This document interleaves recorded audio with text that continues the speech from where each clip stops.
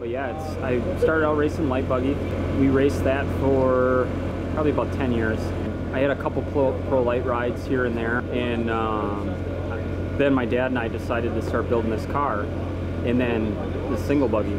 Just as we were about to finish it, I got a call from Jason Janis, who owns a pro light, and he asked me to drive for him in a couple weeks. RedBud, I was like I felt super good, and we look at the practice times, and I'm like, holy crap, we're 5th fastest.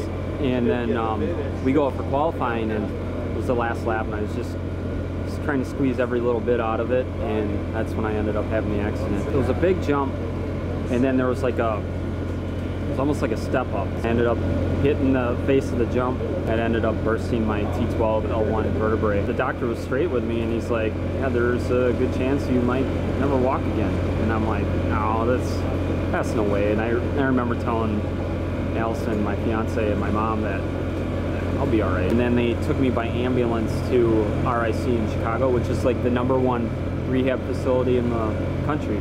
The first day that I got there, they got me up on my feet, and they had me standing in parallel bars, and I was scared to death, because in the hospital, you just pretty much sat there, and I whittled away from 180 pounds to pretty much 150 pounds in that 10 days of sitting at the hospital. So then when I got to RIC, met some therapists, and they got me going. I was there for about three and a half months. As the weeks went on, I kept getting better and better. The floor where they have the spinal cord injuries, they have like a track up there, and then they put you in a harness, almost like what we wear for racing.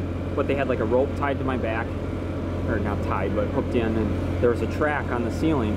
And I would walk with my walker as I got stronger. My therapist, she would always have goals for me for the week. For instance, like one of the first weeks, she's like, my goal is for you to walk 50 feet with the walker without falling or anything.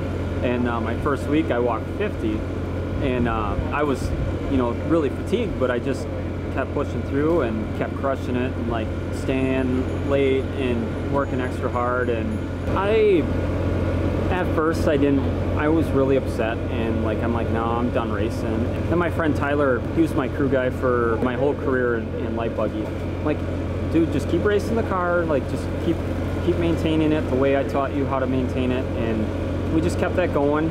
And then Mikey Vanden Heuvel, he raced this car for me.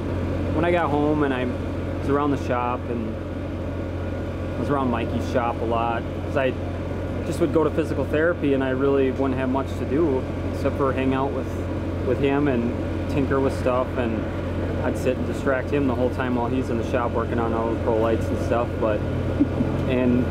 We kind of put together this goal to start racing again, and it took me 3 years to get back into racing. And Mikey Vanden Heuvel, and then John Fitzgerald, another friend of mine, he raced this car for me, and they got it dialed in and got it up to speed. It's been great ever since. I'm not as fast as those two, but I still can go out and do it safe and have a lot of fun. So the advice that I would have for people is, don't let anyone tell you that you can't do it. The doctor said, oh, there's a good chance you're never gonna walk again. And I'm like, screw that. I'm like, I knew where the level of injury was, and if there's a possibility, I was gonna do everything I could to do it, to be able to walk again. And it's not pretty, but I could still do things that I like to do and enjoy my family, and that's the most important thing, having a good family behind you and everything like that.